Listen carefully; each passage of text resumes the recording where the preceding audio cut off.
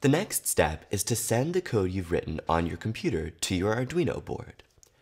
Your Arduino IDE can do this for you. But before it does that, it needs to know which USB port your Arduino is connected to, in case you have a couple of them.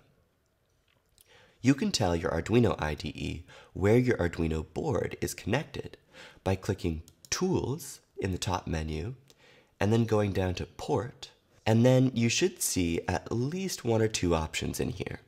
One option should have Arduino/Genuino Uno next to it. That's the one you should click.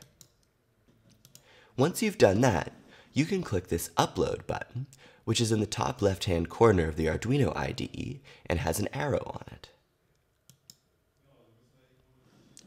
Then, in this blue status bar at the bottom, the Arduino IDE will say compiling and then uploading, and then it should say done uploading.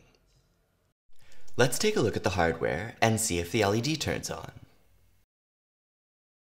It worked! Yay!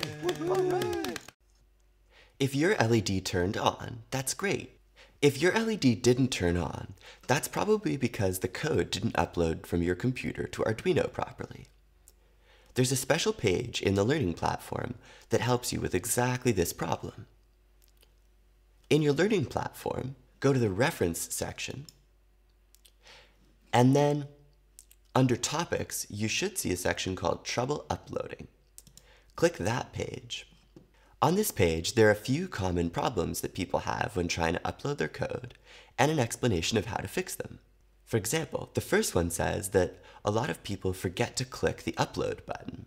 The picture shows you which button the Upload button is, and the instructions remind you that after you write code, you have to click this Upload button for your computer to send it to Arduino.